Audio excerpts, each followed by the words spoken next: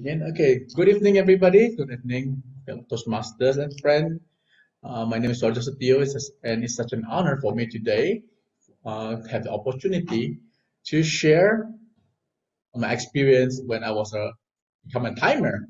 So a timer is a role that also oftenly forgotten by Toastmaster of the meeting, which in fact yesterday during one of my home club meeting, the Toastmaster of meeting forgotten to mention or to call for the timer's report twice, two times. Imagine that. So these timers, role takers, sometimes are often forgotten. And just to be honest, oftentimes the VPE, when they choose who's going to be the timer, they often choose the newcomer, new member, and so it seems like okay, timer is a very menial task and not important. But on the contrary, I believe timer is also one of the important role, as important as general evaluator or language evaluator or Toastmaster of the meeting. Okay, so let's rock it. What can we do to improve timer as a timer? I think today I want to emphasize on two things. The first one is the preparation, and the second one is how to humanize our report. In every meeting, preparation is always the key. No matter what role you are, preparation is always the key. It is also the same case as a timer.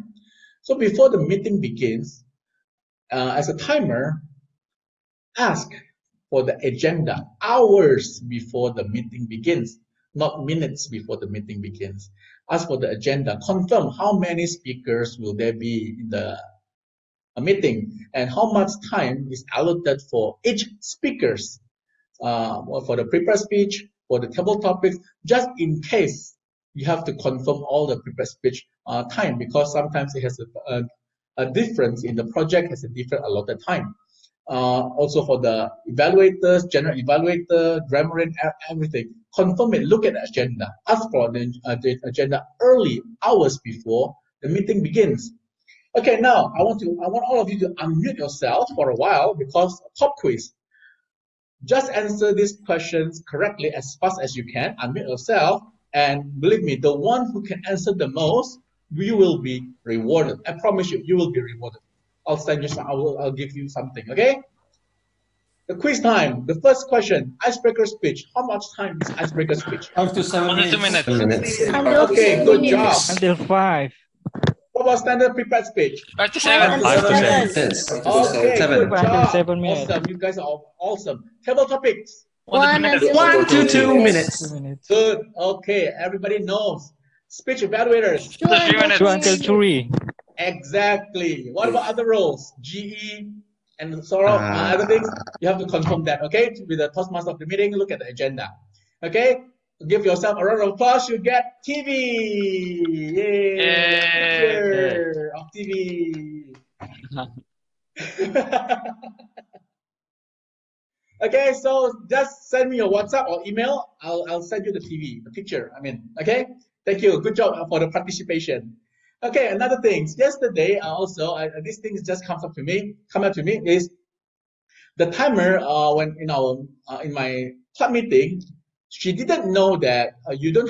It's not only plus 30 seconds, but the eligibility is also minus 30 seconds from the minimum time allotted. For example, 5 to 7 minute speech is not only 7 minute 30 seconds eligible to be voted, but 4 minutes and 30 seconds is also eligible, because one of the prepared speech did the exact thing. He delivered his speech in 4 minutes and 30 seconds, and the timer said he is not eligible, which in fact it is eligible. So please take note of it, but that minus 30 seconds and plus 30 seconds is still considered eligible. Okay. Now I'll talk about humanize our role. When I talk about humanize our role is this: most of the time when we are a timer, we think like it's just a small role. I'm not very important. I'm just gonna do it half-heartedly. The thing is this: when you are as a timer, do something as intended for human being. For example, use a virtual background that is legible for the prepared speech or for the speakers. Imagine the speaker is already very nervous to deliver his speech, and you add another tension to the speakers by giving hard time to find which one is the timer or what is the time cue. So help the speakers by using a legible, easy to see kind of a virtual background or whatever cue you want to use, but make sure it is easy to notice. Okay. Or sometimes you can just type it in the chat box just in case. So there's a message pop out on the chat to see, okay, you are red or you are green or you are yellow. Okay, just in case. Just do twice. Just do two just in case.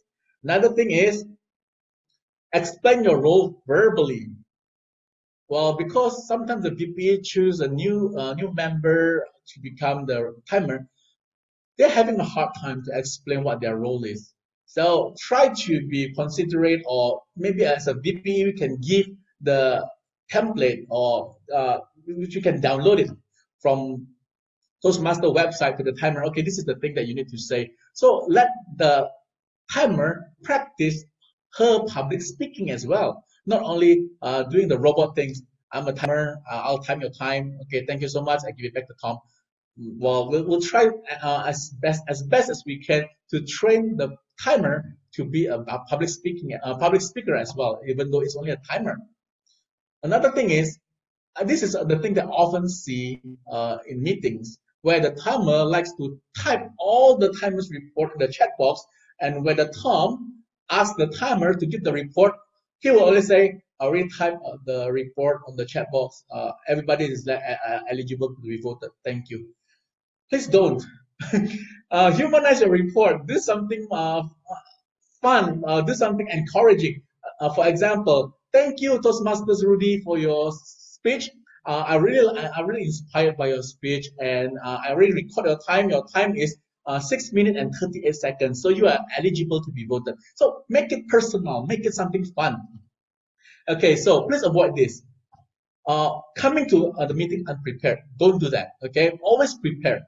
Using audible cue. Imagine when you are delivering a speech and the timer says, "Excuse me, you are green. Excuse me, you are yellow." That's very annoying. Okay, do not use audible cue or whatever chime. Another thing is using object held on hand as cue. You want to use object on hand as cue. Put it as close as possible on the camera. Don't use like, okay, I'm going to point one is green, point two, my fingers is yellow. Don't do that. It's not legible. Use a big thing, a big card to show it on the screen near to your camera. Okay, the fourth thing is showing time while the speaker is talking. I'm talking is just a clock ticking.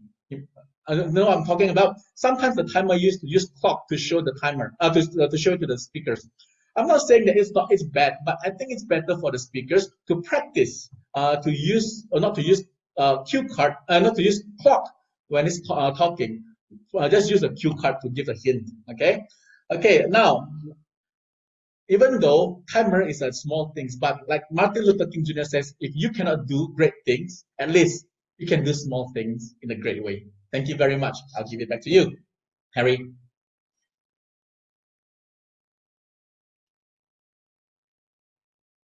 Well, you can't give it back to me because I'm actually having very dodgy internet connection now, but I'm back. And thank you, Toastmaster Setio. Can I just say that I was hoping that the prize would be you sending by GoFood or GrabFood, some food, Yeah, you're in the food sure. business, please send it. We are always hungry in Bandung. We're always Come to hungry Medan, in I'll Bandung. treat you. First to Uchok, then to your place. Okay. Right, Thank you let's so take much. some questions. Let's get some questions about the timer's role. Would anyone like to ask any questions? Hello. Yes, Fajar, go ahead. So, what are some ways to remind the speaker that they have spoken for a very long time? Because last time I came to a meeting, it was a Q&A project. It's supposed to be maximum 20 minutes, but he spoke until 30 minutes. And the timer just only give red sign, but don't do anything. Maybe the speaker forget, or I don't exactly know. So how to remind in a polite way? Okay, if it's a Q&A session, I think it's easy. Just remind him. Just tell the speakers, excuse me, John, your time is up, and I think can we just wrap it up? And it's easy because a Q&A session it's easy for you to interrupt as a timer, or you can ask the Tom, Toastmaster of the meeting, to interrupt as well to remind the speakers. Excuse me, but your time is up by 5 minutes. Can we just wrap it up? Those kind of things is possible. Just like what I'm going to do now. Yes, Halina exactly. has her red timer on. Exactly like what Harry just did now. Okay. Well, there's time for one more question, a quick question in one.